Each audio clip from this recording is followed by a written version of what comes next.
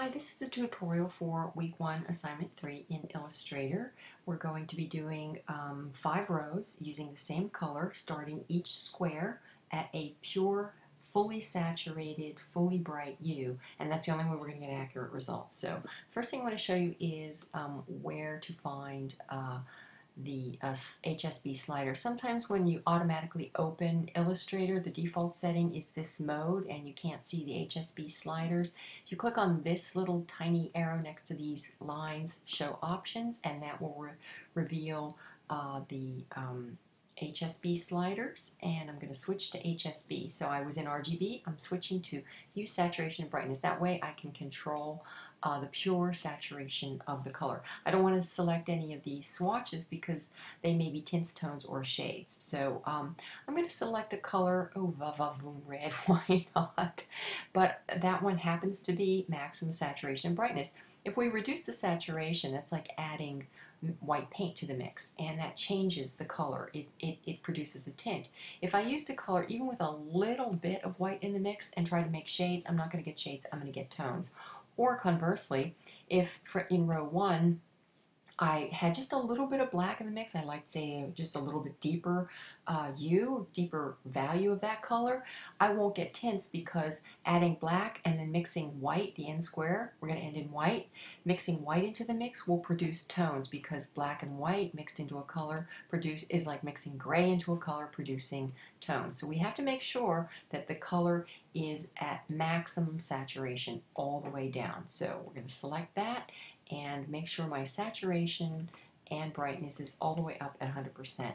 Do the same thing for every single one of these squares, all the way down. Select it and adjust the sliders. And you know, sometimes the color looks like it just changes a little bit automatically. Why it does that in Illustrator, I don't know, but I'm going to just double check. You see this number changed a little bit as I was adjusting it. But once I get it all set, we're good to go. Okay, so next thing I want to do is I'm going to be ending row 1 in white. So we're going to have 100% brightness, and so there's no gray or black in the mix, and 0 saturation, so it's pure white for the first row and square. The second row and square, I'm going to kind of do the opposite, where we don't have any saturation or brightness, so we get pure black. So it's basically at 0 and 0. And on the third row, we want to have a light gray, so we don't want any saturation, no hint of color in it at all. So the saturation is going to be 0, and we want a light gray value. So we're going to end in that light gray value there. And for this row, we want to end in a dark gray value. So yeah, okay, that looks pretty good. I mean, it looks black, but it's not. It's gray. It's like a charcoal, dark charcoal gray.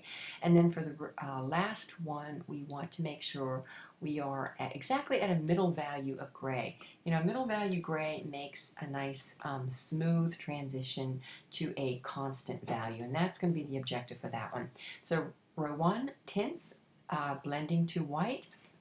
First thing we need to do is actually select these squares and eliminate them. We've got to delete them because if we don't, when we go to make a blend, we're going to get a whole series of irregular lines. So we have to delete them first and then select our 2 end squares and go to Object, Blend, Blend Options, and we're going to choose 8 specified steps because we have 1, 2, 3, 4, 5, 6, 7, 8 squares, and that's where we want to be. We don't want to do smooth color or specified distance. We want to do specified steps. Say OK. Then we go to Object, Blend, Make. And notice it has produced a perfect transition of tints ending in white.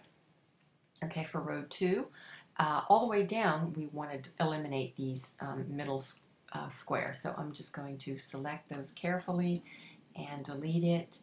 And if you're not careful, you can actually grab the text or, you know, one of the end boxes and delete those. You can always go Command Z if you do that, and it'll take you back a step to where you were.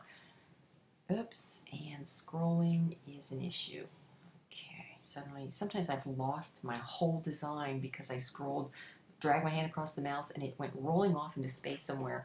Okay, now That can happen. Okay, so now what I want to do is select the whole group, and I've already specified 8 steps, right? Object, blend, so I don't need to do blend options again because I've already specified the number of steps. I just go make, and I've produced perfect shades.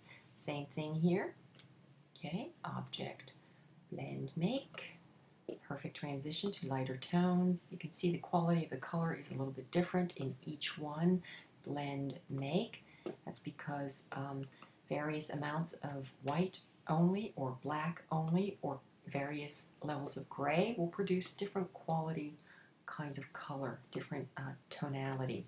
All right, so now we have a perfect, simple assignment, starting with pure saturated hue all the way down, ending in white, black, light gray, dark gray, and a middle value gray. And we can select these colors and check the value transition. Okay, let's see, edit colors, and I'm going to convert it to grayscale. And now I can see if I check using my color picker, oops, I have to release it first, otherwise I'm going to change them. But notice, you know, in Illustrator, the color goes from 64 down to 49. In Photoshop, if I convert the color to grayscale, it will be at exactly 50%. And I always critique in Photoshop, so I recommend always choosing 50% value here. Even though it looks a little bit darker in this one, you know, Photoshop and Illustrator are calibrated differently, so it's really important to be aware of that. And because I'm critiquing in Photoshop, ending in a middle value gray, the red will actually look, you know, registering at 50% calibration in Photoshop when it's converted to grayscale. So it's pretty constant. Let me know if you have any questions about that. Command Z, and I'm going to get back to the color. Where did it go? I have to go back a few steps. All right, there we go. Every time you click on the color, you end up changing it. So you may have to Command Z a bunch of times to get back to where you were if you check your work in Illustrator. Okay, hope that makes sense, and let me know if you have any questions. And if you do, please post them in Week 1 Problems and Solutions.